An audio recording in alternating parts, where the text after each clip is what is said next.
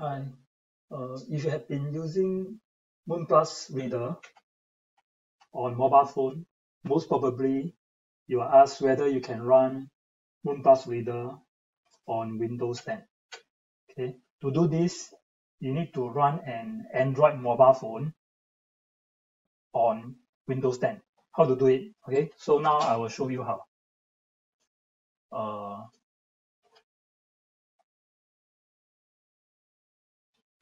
Just now I was saying that we need to run a Android mobile phone on Windows 10. So what you can do is to install an Android emulator called Nox Player. So on my laptop, I have already installed this Nox Player.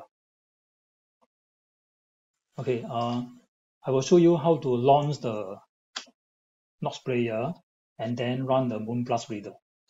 Okay, so I click on this one to launch the Nox Player. By the way, Nox Player is a free software.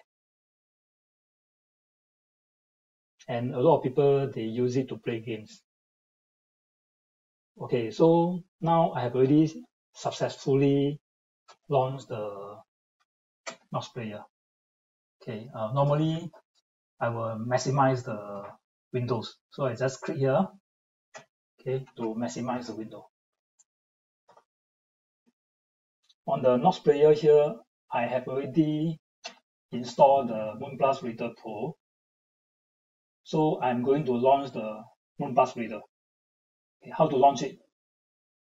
On the mobile phone, we use finger to tap. Now in the Nox Player, we will use a mouse to click. So I just move the mouse here and click, just like you use the finger to tap on your mobile phone. So now I'm the Moonplus Reader. Okay, for me, I'm using Moonplus Reader Pro. I strongly recommend you to use Moonplus Reader Pro if you like to read a lot, and it's quite cheap. Okay, so now I will show you how to use the Moonplus Reader. So there's a book here. Okay, so I just click to launch the book, and I can click at the right hand side here to turn the page, okay, to flip the page. And if I click on the center of the screen, just like the mobile phone, the menu will pop up, and I can click here to go to any chapter I like. Okay, how do I scroll up and down? Right, so what you need to do is you just click and drag. Okay, just click and drag. Use your mouse to click and drag.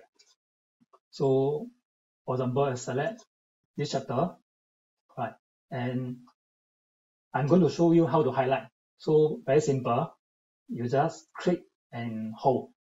Okay, this thing will appear, and then just like your mobile phone, you can use a mouse to highlight wherever you want. You can change the color, right? You can change the color, and then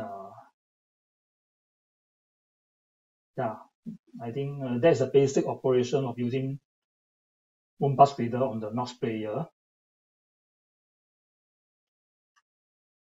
Okay, so how do I exit? Basically, there is this I call it the back key, right? So you just click to go back, select this one to exit.